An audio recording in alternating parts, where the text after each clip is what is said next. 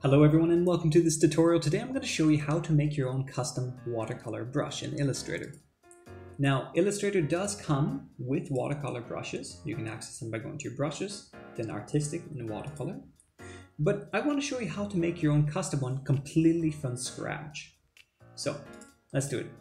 First we're going to use our pen tool right here, and we're going to double click on the pen tool. We'll open the options, and you want the fidelity to be about 1 pixel, smoothness 0. Keep selected, edit selected paths within 5 pixels, and press OK. And we're going to be making a brush just like this. So we're going to make that shape by clicking and holding, and you want it to be a bit irregular, like this. We're going to make it about that length, and then bring it up, give it some squiggly bits, and give it some little choppiness, just like this. Don't worry. And close it. We're bringing it down like that, and then let go. Once you're done, to close it, just press Control or Command J, and that just closes the path. Now we're going to give this a red color,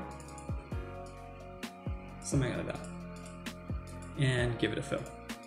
Now the next thing that we're going to do is we're going to get these other colors in here, and to do that, we're just going to create a box with the red, like that. We're going to select it, hold Alt and Shift, and bring it to about to here. And on here, we're going to change the opacity to 0, like that. And now we're just going to blend between this. Select our colors. We'll go to Object, Blend, Blend Options. We want to be specific steps. We're going to go 8 steps, so it's going to make 8 boxes between these two.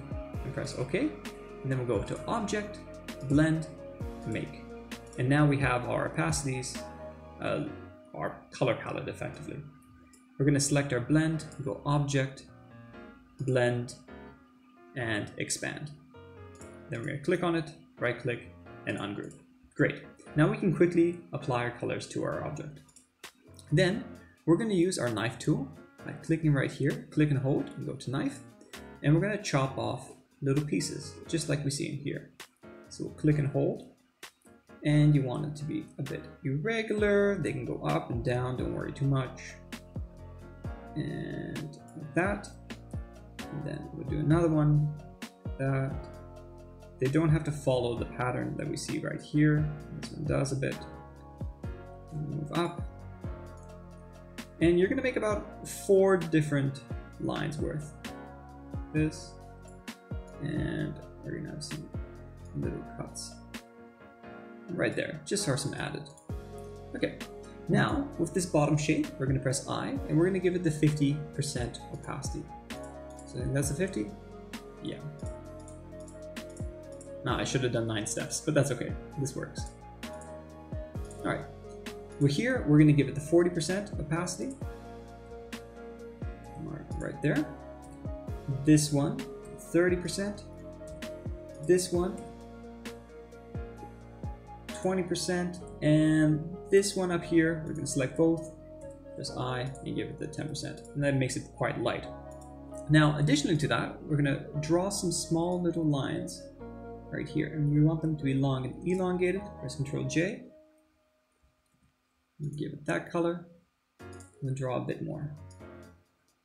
And these little bits right here actually look quite nice once you have drawn your stroke on a long line. You see, it looks actually pretty cool.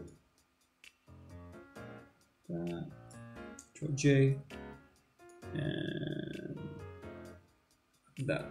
Control J to close it, and just draw a bit right here. Control J. Remember to press Control J to close your paths. Control J. Now I'm just going to press Ctrl Y so I can see where I drew my paths and select them all. Shift. Select all my paths like that. Now I'm going to press Ctrl Y. And I'm going to give them this color for now. But now I'm going to select these ones up here and give it the very light color. This will be a bit darker like that. This will go to here. And this, you just press I and select that. Great. So now we have a brush. All you do now is you select your brush and all of the contents. You open your brushes panel, and you click and hold and drag it into here. You see the plus button, and we're going to choose an art brush and press OK. Then we want the width to be 100%, it should be fixed. We're going to stretch to fit the stroke length, and the colorization method will be tints, like that.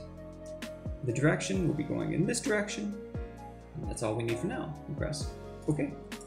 Cool. Now, to see what it actually looks like, let's make a shape. We'll go to here, to here, to here, to here. Something like that. All we do is we select our shape and we apply a gradient to it. And there you go. Now it's a bit thick right now, so we can make it a bit thinner. So we make that, or 0.25. But we get a pretty realistic rendition of a watercolor brush. And this is what happens. You see these little slight pieces right here, they become elongated. And they add to the complexity and reality of a brush. And that's all it really takes to make your own custom brush. So I hope you enjoy this tutorial, or hope you get inspired to make your own brushes in your own different styles. And of course, as always, have a great day. Like the video, subscribe, check out our other videos.